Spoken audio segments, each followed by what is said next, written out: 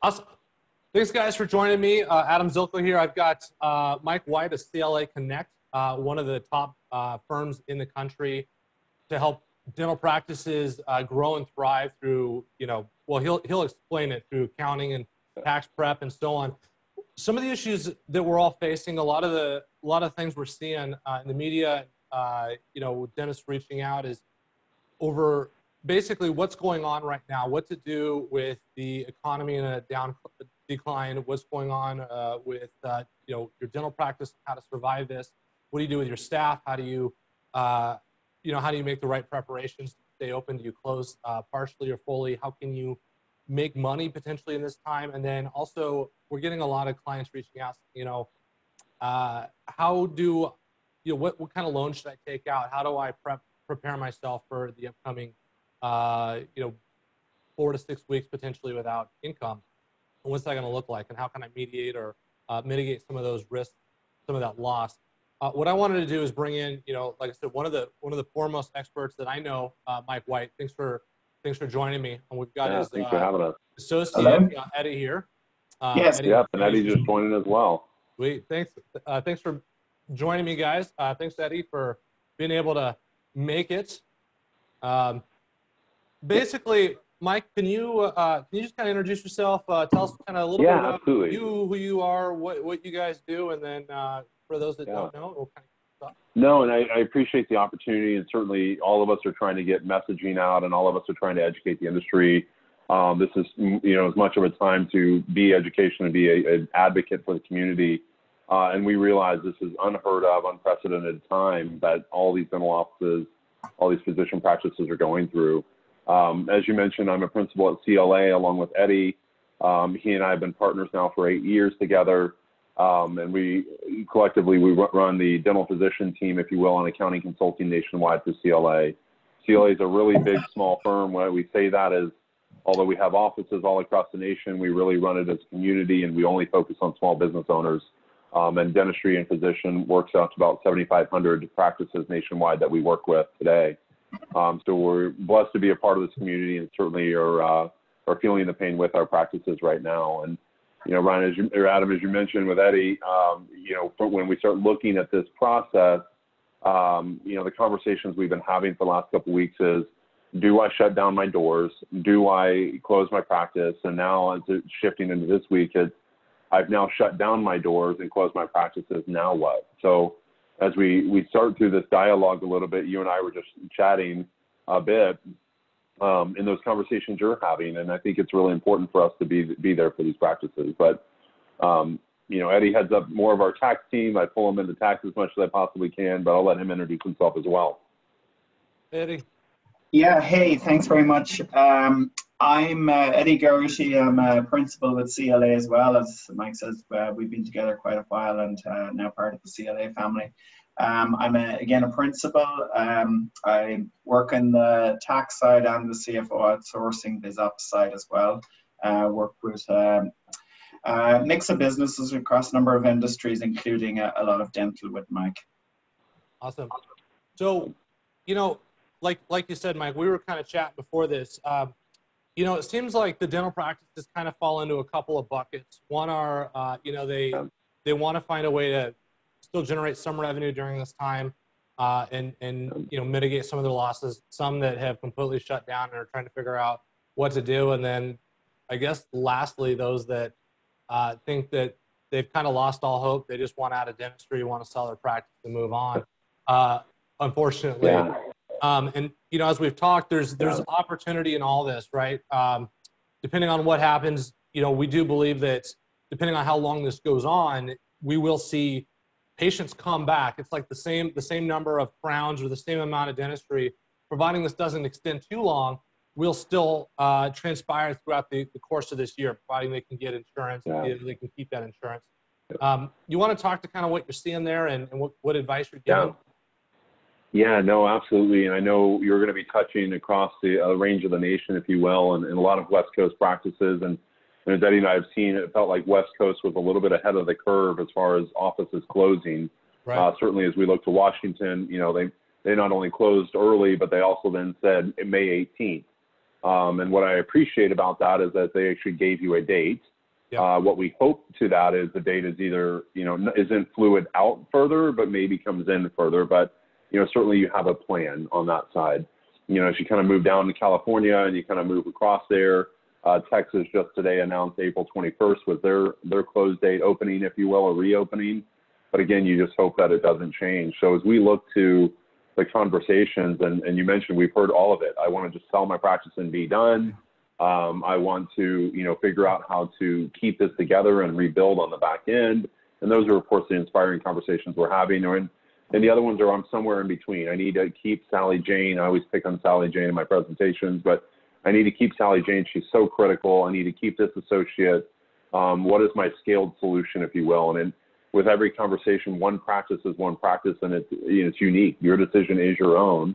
What you and I hope, and Eddie hopes today, to kind of guide you through what are our situations, and of course, how can we all help on the tail end of this through that process. So as we start putting together this conversation, there was some legislation, and I'm gonna let Eddie speak to that a little bit on the payroll side of some credits. If you have your employees after April 2nd, and I believe some of you may have already seen this legislation that you're following, it's like, I'm going to keep my employees, but April 2nd is that really trigger point where that new law kicks in, whether they may have some credits, they may get paid leave, they may get those pieces. And then, of course, we have this loan package that's coming out to stimulate the economy, including dentistry, and checked right before we hopped on the call, and it still hasn't approved. Right. But 3 hours ago, they said it should approve in the next few hours. So hopefully we're right there, and maybe even while we're speaking right now. So, I hope but so. Eddie, if you want to, yeah, I hope so. I hope so too. And Eddie, if you want to speak a little bit to the payroll credits, that'd be great. Yeah. And then we'll talk about some general conversations on the business side. Yeah, sure, Mike. So effectively, they've come up with an emergency family leave act, whereby if any of us or any of your employees are unfortunate enough to come down with the virus, or you have to go into isolation because of contact, there's different criteria there, and we'll go into the legalities of it's more of a HR issue, but let's assume that they are, then effectively you have to give them paid leave, and it's up to a maximum of $511. And the way it's working, and then there's also a care element, so similar to the FMLA, if you will, whereby if there's a family member that you have to care for because of they're affected from the coronavirus, or all the different aspects of that, it's a lesser amount, but it's a longer period. And then the way that they're sent to the government is effectively going to fund it is through a payroll credit. So therefore, if, say, for example, you have your payroll taxes for that month was whatever, or for that week, let's just say, for example, was $200, and you paid your employee $100. So your total payroll taxes was that. When you get to the end of the month, you will offset the $100 you paid out in leaves, subject to that maximum of the 511, it'll go against your payroll taxes, so you'll only have to pay the balance in payroll taxes, so it allows you to fund it. They also have said that if, and I initially when I thought you thought it mightn't happen, but because of the nature of this virus, it's likely that if one person gets sick, a number of people will get sick in the same workplace. It's going to be quite common. So if that happened and you had to pay a number of employees such that your paid leave that you've been paying is greater than the payroll taxes for that month, it's a refundable tax credit. So you'll actually get that refunded. How that mechanism is going to work is probably one of our big question marks. Right. The IRS, particularly on the payroll side, they're not quick to refund money. Both from I'm not so sure whether it's they don't want to generally, or I think it's a mixture of that and just their systems aren't set up for it, and that's going to be a big challenge, particularly if this gets a lot bigger. So yeah, or alternatively, if they'll allow you to carry that balance forward, if there's a credit. I imagine they'll give you that option, but the reality is, as Michael tell you, everybody wants every dollar right now. I know. Right now. And I want to talk about that too with you guys, because one of the common questions I get from people that are reaching out are, how do I how do I generate capital immediately? What are my options? And a lot of those that are reaching out don't really like the SBA loan solution or option, if you will. You know, and I know that there are going to be most likely going to be solutions coming down shortly on alternative loans that will support you know, small businesses with that don't take as much work and have other options to account for covering you know, employees and staff costs, payroll, things like that. So you might get some sort of a relief on that too.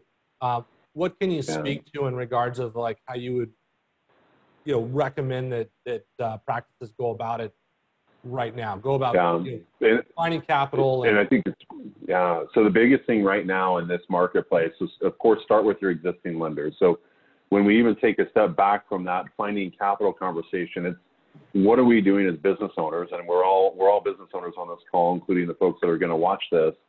What are we doing as business owners to put ourselves in a position to be successful after this? So we talked about this maybe lasting till May 18th, may last till June. Some folks I talked to in California today are speculating June, July, when they're doing their cash flow modeling and conversations.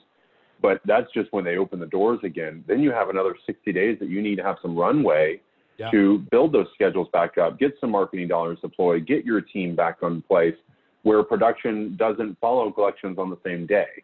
So when we start looking at this conversation, we need to be having conversations with our bankers immediately. You know, Bank of America, Wells, JP Morgan, most of the big banks, Wintrust, Live Oak, most of these big banks that are in dentistry or serving this community have already put together a program and said, we're going to go interest only for 90 days. And we'll see where we are after that point, right? So that's sometimes your biggest cash flow item that you have. Then start having conversations with your landlord. Well, in some cases, you are the landlord, so you have the mortgage. So again, have the conversation with the bank on that side of it as well to see what are you going to do in order to close, you know, give us some time. You know, we have this decision of what we need to do with our employees, but let's come back to that conversation. And I know Eddie just gave some great dialogue on that if you decide to keep your employees after April 2nd. But when we start looking at the rest of our vendors, we have landlord, we have bank, we have our suppliers, your vendors, every one of them, we need to have a very honest conversation because we certainly are watching the news. We certainly see what's going on. And we're really working there to be there with you and to be part of this conversation. I know we are. Adam, you and I were just chatting right before we got on this. These are conversations you're having every day. When we start looking through this whole process, we're here to be there when you open back up because we know dentistry isn't going away. You may not want to do it anymore and we can have that conversation, but the industry isn't going away. It's just a matter of where are we and how do we serve our patients on the tail end. But when we start looking at that cash flow need or whatnot, I'll try to real quick and see if this works. But just doing this real quick, I don't know if you can see that. Just on a cash flow model, if you will, what we started looking at was this curve. Are you able to see that, Adam? Yep, absolutely. Okay, perfect.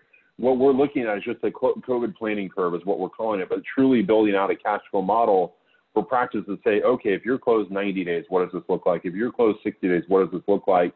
And what are those assumptions that we need to make along the way? So a real quick model, and as you're thinking through each one of these variables, and again, this would be designed for each practice, as you're thinking through each one of these variables, what are our bottom line drivers? What are those expenses that we're going to get a delay on? But you have to be mindful, just because you're getting a delay doesn't mean you don't owe the money later. Right. So, you know, from that standpoint, I'm going to flip back over. From that standpoint, as we start having these conversations, just go through your most recent P&L statement, and hopefully from your CPA, like us, you're getting it every month.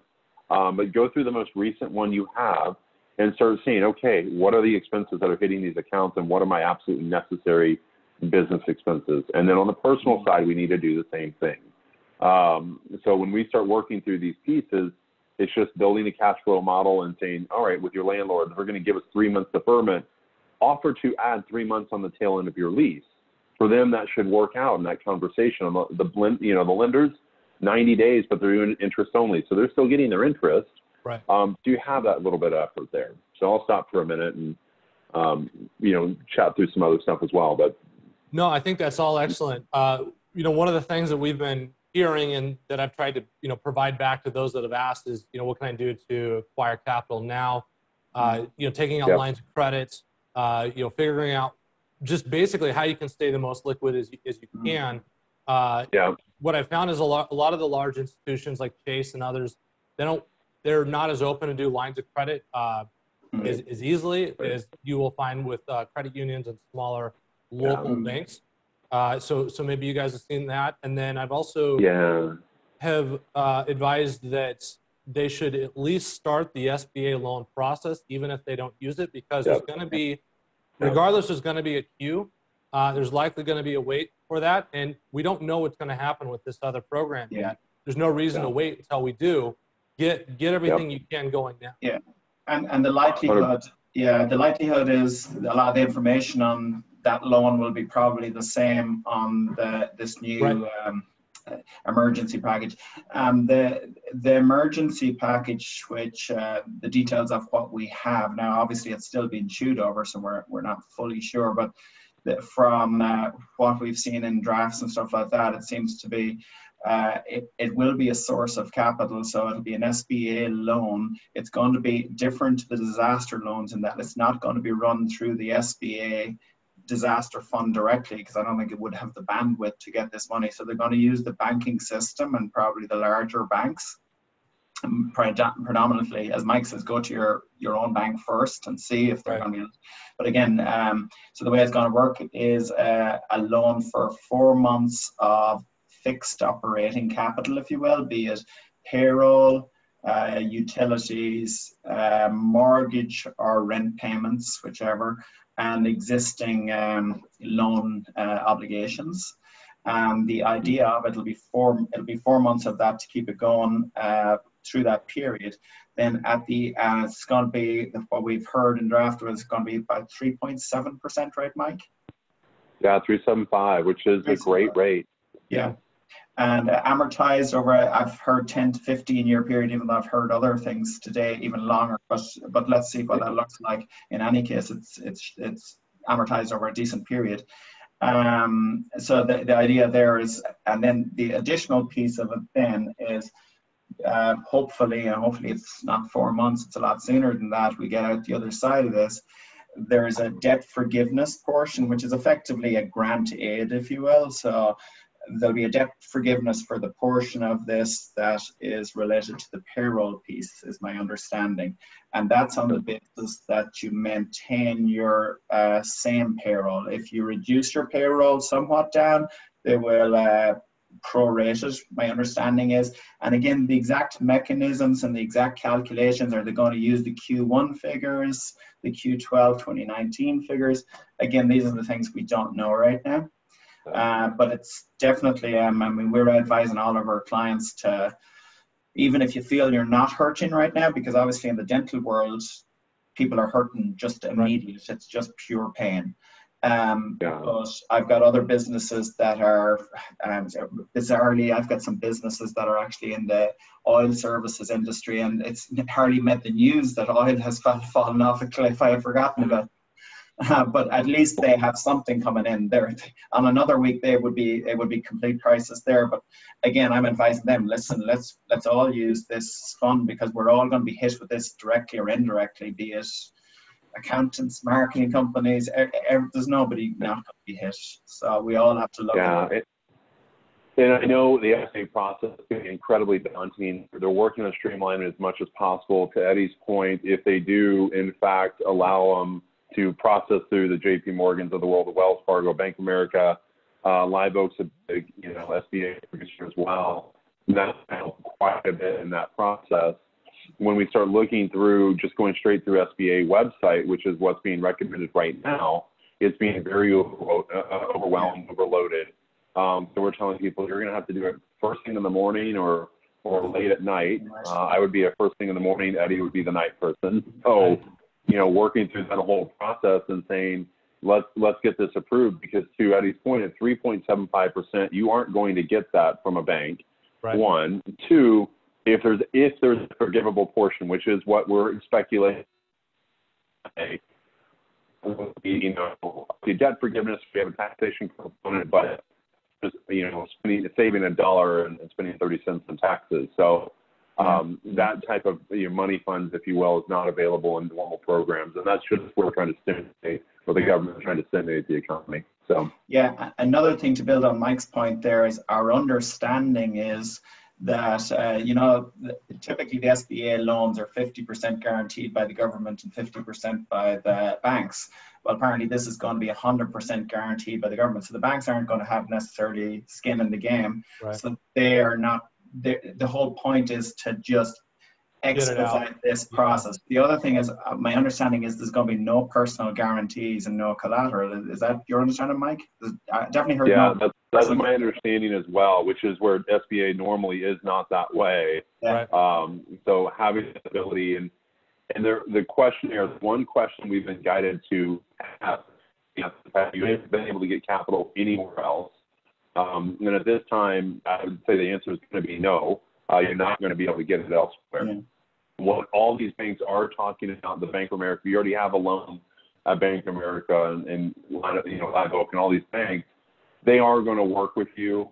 They're working with their existing customers first before they do new loans, and they're really working through the workout process first, meaning the deferments first before they give out new loans. So really, for that purpose, you aren't going to have access to much capital. If you have a small community bank and one you work with, you may, and that would be if you have a great relationship, talk to them. You're going to need enough capital. Think more than you need and use it as a line of credit, and just don't use it. Don't take it if you don't need it. If you can cut your personal life back, let go of some of your employees, get your vendors down, get your deferment done, your loan payments done. Don't take out loans where you don't necessarily need them, but certainly you want to be able to open your practice back up on the tail end of this. So. Yeah, I completely, I think that's great advice.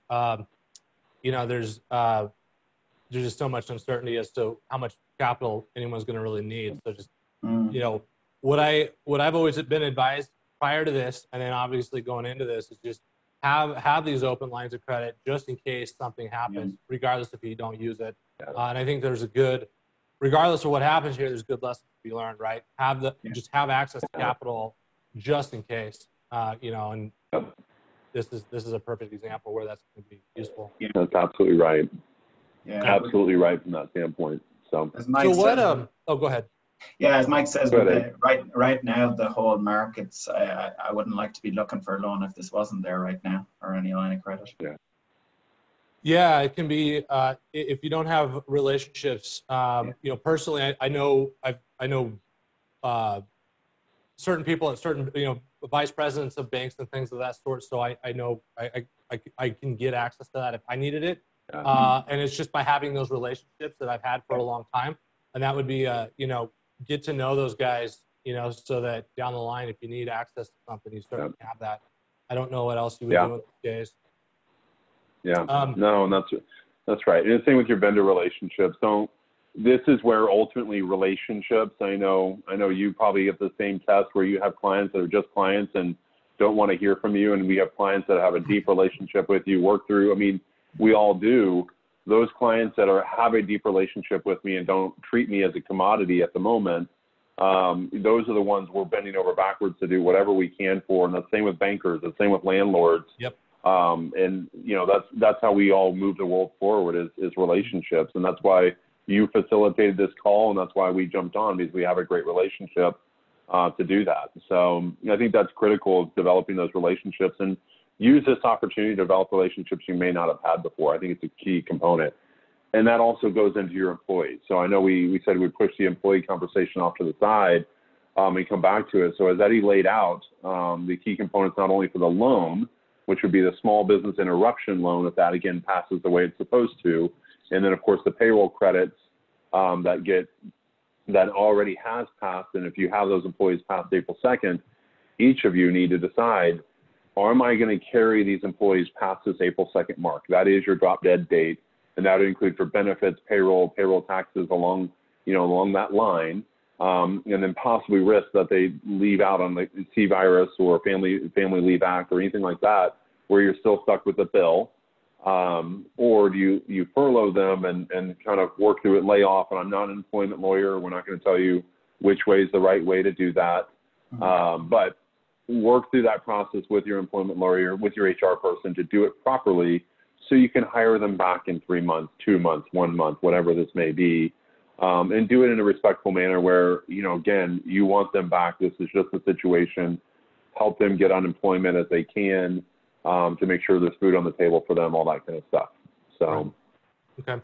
So communication is so important at this time with everybody, be it all of your stakeholders, be it your customers, your patients, your employees, your vendors, you know, everybody, nobody's stupid. This is a horrible situation. Everybody gets it. So. Yeah, and you know, the difficult thing is you couldn't plan for this, and it wasn't like anyone messed up, right? There wasn't a business that made a mistake that caused this. We're all unfortunately affected by it. One last topic I think I would really like to talk about is what advice or what do you see in dentists, like how are they preparing to come out of this stronger? And we have some advice from a marketing perspective on how to stay in front of prospective patients. Like, for example, if you can do it, and we've got strategies to do it, now's an amazing time to advertise because you have no competition and ad costs have never been cheaper.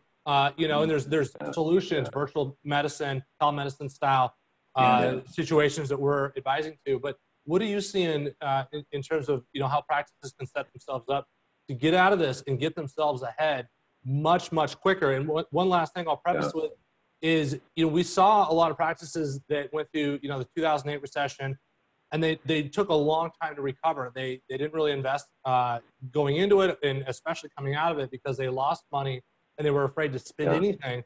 And they just struggled for many years. I guess, what are you advising and what are you seeing? No, and it's one, I love all your strategies and points. And I think that's not only, you know, so many of us talk about our new patient count, our cost per acquisition of new patient.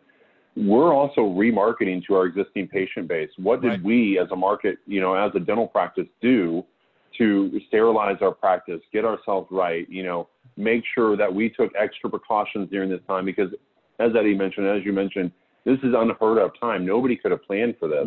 We've always said have 3 months of cash available, whether it's through cash and working capital. But in this case, I don't even know if that would have been enough. Yeah. We'll find that out here shortly. But when we start looking at it from a marketing standpoint, we still want to see media going out. You know, maybe it's not to the level, or maybe it's not for the same purpose, but your patients want to hear from you. They want to know what you're doing. That team member, that Sally Jane that you may have that's still working schedule and taking all those cancellation calls now, you got to make sure there's a treatment, you know, coordination on the back end of this. You got to make sure that there's getting that schedule open back up. And what you and I were talking about right before we hopped on this was, what are we doing to expand our schedule? If you're a 4-day-a-week practice today, are you a 5-6-day-a-week practice on the tail end of this to get that pent-up demand? Are you looking at, you maybe never had dental membership plans. Are you looking at dental membership plans now? Because some of these patients may come out of here without insurance.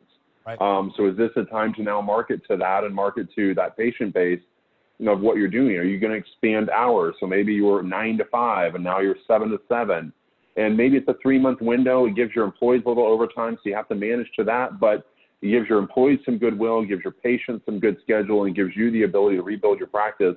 And as you mentioned earlier, get back on track. You know, we're early enough in the year, if we come out of this early enough in the year, that we can rebuild and have the same year that we had before, or get into the Q1 of next year and be back on track, of course, as we plan through it, but be on a runway by Q2, Q3 of this year that we're comfortable with, we're healthy with, and, you know, working through that. But I think from an investment in marketing components and investment in staying in front of your patients, even if you have to schedule out, you have an unknown, you know, of course, May 18th, we know that for Washington. So you should already be scheduling those patients to come back May 18th, May 19th, May 20th, letting them know what you're doing, keeping constant communication going, and let them know that, hey, if the schedule gets opened up earlier, if we're allowed to open up earlier, then, you know, we're gonna do that. You know, let them know that for emergency cases that you're still open, you're going to make yourself available in that concierge type model, and have that kind of communication on that side. I think it's incredibly important. So I genuinely believe that there's tremendous opportunity now. And I do believe there's going to be a lot of practices that'll come out of this, spending and investing less. They're already, you know, a lot of practices have shut down. We still have we still have a lot of practices that are saying, hey, I still want to market, I still want to stay in front of people, but they want to take our advice and they want to pivot into emergencies. They want to pivot into telemedicine style initial consultations. And we're, believe it or not, we're still seeing people reach out for cosmetic, implants, things of that nature that they know are big cases. They're not going to see treatment today anyway, but they can start having those conversations. And if they can do them virtually, they can start building that relationship and starting to schedule them out. And then if it is emergency related, they can figure out what's going on. And if they have to schedule them to come in, we've advised, to create a process for that. So have them wait in the car until that you're ready for them. And then, as they're coming in, check them at the door, make sure they're not running a temperature, things of that nature. And explain that ahead of time. And then lastly is, put that out there, put it on your site, put it in social media, put it in your ads. You're doing all these things because look around, no one else is. And so you now have all your potential patients, but now you have everyone else's patients that don't have anyone else. And if you can give them a better experience and be there for them now, those patients may actually jump ship. I mean, or maybe they don't have anyone, but instead of competing with 50 other practices, it's like you and 3 other guys, right? And so there's a lot of opportunity, and I think there's the practices that take advantage of that now will be smart. The other thing I want to say real quick is that, and I would say real quick for that, I think the other thing, I appreciate that. I'm going to come back to that. Okay. But the other thing I think, building on the marketing piece, is we all know, we're all tired of turning on the news. I know you and I were talking right before we get here. I have the news on TV behind me here. Right. Now I have, the Antarctica cliffs of ice or whatever, but, have the news on behind me, and we're working through this whole deal. Put some media out there that puts, hey, this is what I'm doing to stay at home. This is the push-up challenge, I think, was what I saw this morning. These are the things that we're doing as a family, and it kind of personalized a little bit with you and your team and those folks that are willing to say, hey, we're all in this together, because as human beings, as we all are, we are human beings. And, we want to see ourselves through this. We don't want to see these numbers of unfortunate fatalities that we're seeing on a day-to-day basis. Nobody wants that, so let's work through this together. Let's, share. I know that Italy's doing a great job putting out the music and the workouts on the patios and things like that. I love seeing that kind of stuff. I'd love to see, I think what I'm seeing more in the States is the beer drinking in the patio, which is great. Have your neighbors out 6 feet apart, have a beer. But, as we start looking through this, but your comment on hiring us, we'd love to work with you. We're doing a lot of planning right now. For those of you who don't work with us today, by all means, you'll get out our contact information and share some information. We probably have an office in your area. If not, a lot of stuff we do out of the North Texas area market is our dental shared services center. So we do a lot out of this marketplace for clients in 42 states today. So welcome the opportunity to help you, even, and this is, again, me being value add to the community, even if it's a one-off question, you work with Firegang today, I'm offering a free assessment. I'm offering just a consultation. By all means, reach out to us, and I'm happy to have a conversation with you. And if it turns into something great, if it not, I can do my part and help you out. That'd be great. So I think it's one other thing. Oh, go ahead. No, one other thing I was just going to build on there, some of the things that Mike said. I'm looking at this, my pet hobby is as a futurist, and I think I think this moment in time it's like no other. I mean, you think of 9/11 and something like that. I think this is actually way bigger, because and when you think of all the ways that our behavior, so many things changed in our lives after 9/11, and we take them for granted today, taking shoes off in an airport, taking, all these things. Think of the things that are going to come out of this. And one of the things that's particularly with the dental industry, I'm thinking oral hygiene has got to be up there with one of the most critical things out there, and surely dentists can make a deal out of that. The other thing is, you mentioned there about tele-doctoring, or I mean, I've talked to 1 or 2 dentists that have done some consultations across things, and if the technology moves a bit more, whereby more diagnostics or more whatever can be done like this, because I'll be honest with you, Mike, is this our 3rd or 4th of these today, using about 4 different IT systems? And it's not something that I'm a lot more likely to get on the phone and do something, but now that I've used this a lot in the last 2 weeks, I'm a lot more comfortable with it. I don't know about you guys. So I think this will become a lot more normal, you know, and it means also that we can, the point there is to a certain degree, you'll be able to do stuff from people that are a little bit further away and won't have to come to you, you know what I mean, outside of your immediate area. Of course. Yeah, you know, the thing that I wanted to point out is that, you know, while it might be too late to have, you know, got ahead of this, you know, I think it is for a lot of us, we didn't expect it. This type of scenario is ideally once in a lifetime event, and there's other scenarios that will happen, but you can begin to plan for those things now. I think that working with a firm like you guys, you know, you can set people up for success and help protect them against future scenarios in which these types of things, ideally not like this, but you know, something catastrophic or whatever, you know, you can help protect them for that and set them up for their future. And for us, our average practice we work with is on a quarterly basis, at least quarterly, sometimes monthly, as much as they'll allow us to be around. We put budgets in place.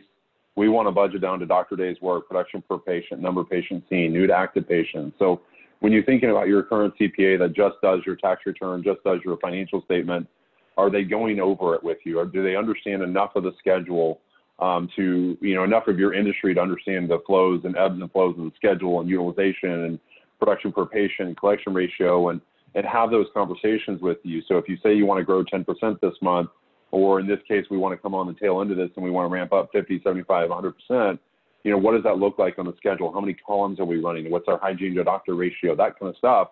You know, that's what our team is designed to do and have those conversations. And that is our standard relationship. We also do tax returns, and we do thousands and thousands of them.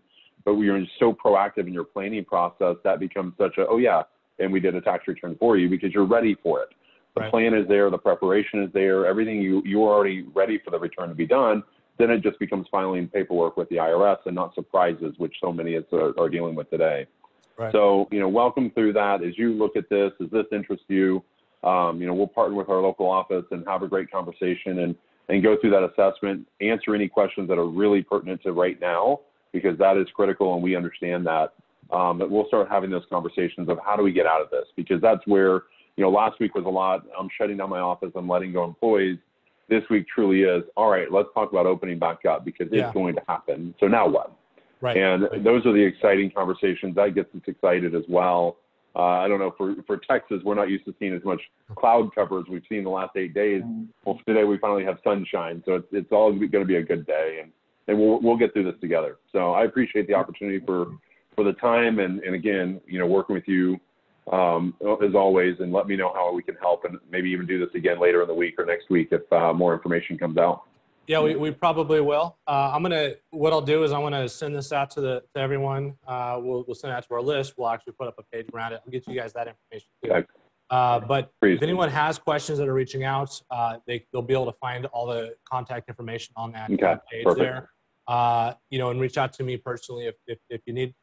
I think the practices that begin to get ahead of this now, that just stay you know, vigilant and begin to invest back into their practice, I think you're going to come out of this a lot stronger, because so many other practices they're just kind of holding their money and they're fearful of what may happen. So I hope this was helpful. Anything else you guys have? Me too. No, that's it. I really appreciate it, and it's good to catch up. I'm glad you guys are doing well, and as more information comes out, we'll send it your way as well, just so you're keeping abreast of it. We're hoping the loan stuff comes out tonight.